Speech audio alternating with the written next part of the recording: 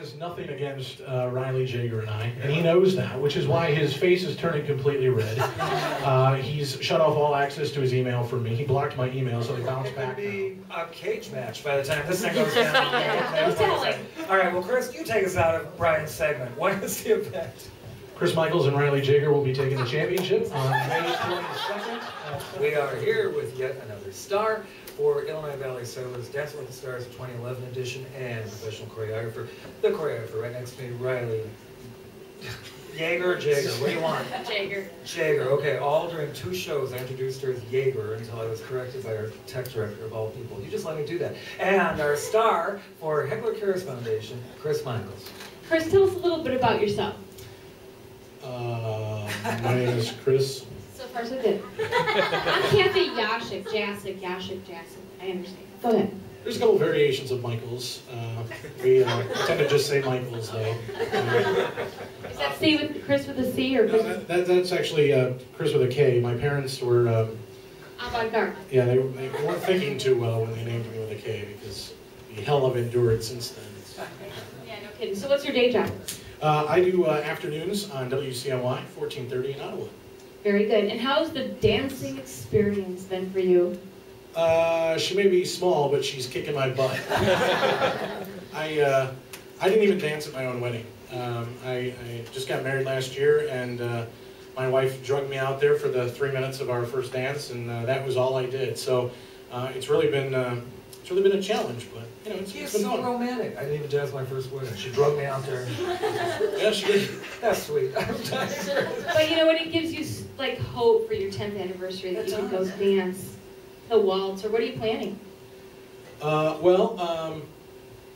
Before we get on that, tell us a little bit about the Heckler Kris Foundation. That's who you're dancing for this year. The Heckler Kris Foundation is really geared towards making 3 facilities in LaSalle a cultural and social arts center.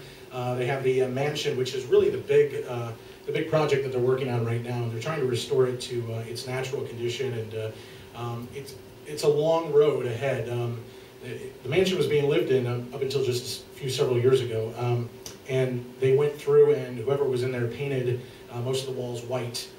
So they're trying to uncover the original artwork, which was all hand painted. And so it's a long and tedious process, and it's not an inexpensive process either. It costs a lot of money to get the right people to do the job. So. And you are following the footsteps of Trish, who danced for them last year with, with her Bollywood thing. Anything interesting like that we can watch for? What's going on here with Kris dance-wise? Oh, well, he's doing pretty good. I think our show dance is something that hasn't been done before and should be a big crowd pleaser. And for our traditional, we'll be doing a waltz. So you're keeping us in the dark about the show dance, which is fine. All right. Yes. Any lifts in that? Any acrobats? What's going on? Oh, we'll see. We rehearse in an 8-foot rehearsal space, the ceiling. So the lifts are interesting. There's been a few tiles that have been loosened. Yeah. You know what I've really enjoyed, though, Kris, are your online bits with you and Riley. And today, Riley doing her shoulder blade trick, which... God, okay, I'm trying to wrap my head around this still. But anyway, it sounds like you two are having fun. Are you having fun? First time out as a choreographer, I might add. Lots of fun. What are you expecting on May 27th? A lot of excitement. I was there last year as a helper, and it was really cool just being around there and seeing the excitement. And it'll be really cool to do it as a dancer this year. Got a good pupil here? Certainly do.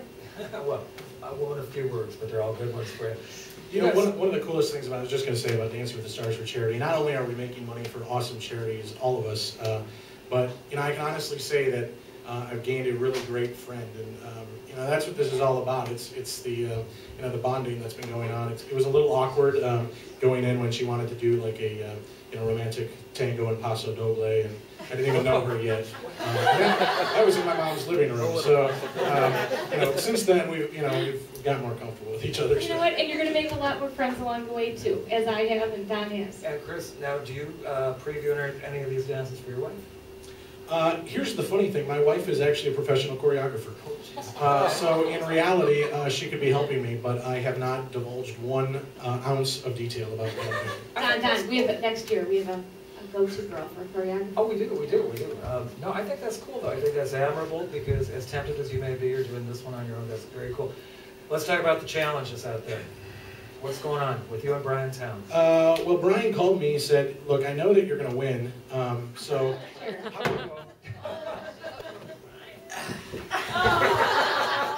Care to say a few words, Brian? Hi, I'm Brian Towne. This is the definition of upstaging, but go ahead. There'll be a challenge. There'll be a challenge, there'll be a winner, and there'll be Kris. Oh, he's rotten. He's rotten nice. Well, he is the state's attorney, so... Yeah. Riley, are you afraid of speed these days? Coming from by Ottawa, so when you come to rehearsals, do you watch the pedal? I have noticed I got pulled over since this started. She's mentioned it 1 or 2 times, Brian. Is this fair? Well, actually, you know, the speeding was a good idea. I thought that was a good idea at first until she accosted me at IVCC. Tell us about the challenge real quick here. Now, Kris, if you are to be place above Right. Brian. We've decided that if we don't actually get a top place, like top 3, we're going to decide amongst ourselves who beat each other.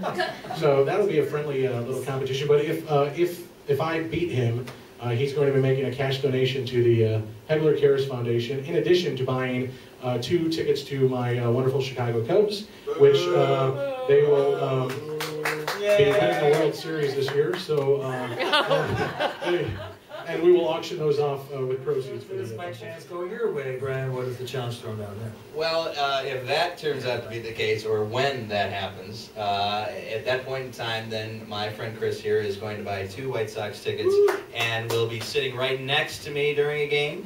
And my partner, the lovely and talented Jane Shomas, who's an award-winning pie maker, will be making a pie of our choice for Kris to wear. See, I have the advantage here because I used to be a mud jello wrestler. So, I'm really used to things like that. And our station is a White Sox affiliate, so I get all the tickets I want for free. Welcome to my world, Brian. Oddly, this just got really weird, okay? All right. Well, I tell you what, I'm looking forward to the challenges. I'm looking forward to seeing who wins, no matter who wins. A whole bunch of money going home with every single charity. With Illinois Valley Sailors, Dance with the Stars for charity. Riley, tell us where, tell us when. Seneca's Oak Ridge, May 22nd at 7 p.m. We'll see you there. He's the one in the jello.